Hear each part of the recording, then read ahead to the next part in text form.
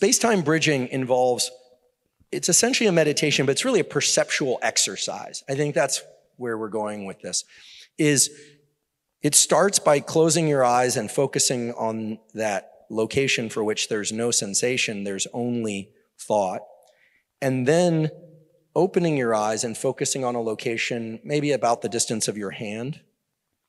And you focus also on your breathing. So you sort of imagine a kind of a tether between that. You can split your attention to these two locations. You're thinking about your body and you're thinking about a location outside of you.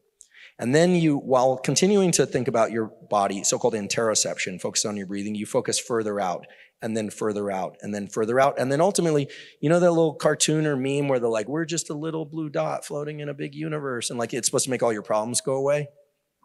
Like, it kind of works because what you've done is you've expanded your perception and you go, oh yeah, like the stuff that's happening in here is really important when I'm focused on what's happening in here. But when I'm focused on what's going on and the kind of the vastness of all this, and we're just a little, pale blue dot and all that, it changes your perception. Not just your visual perception, obviously. Changing your visual perception changes your cognitive perception, which changes your emotional experience.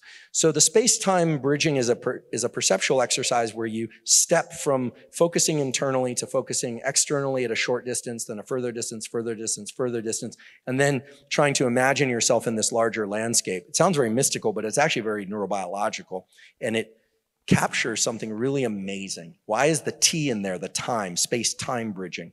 Because this is space, but time is in there because when you focus in close, your slicing of time is finer. You notice the subtle fluctuations in your breathing and things that are happening up close.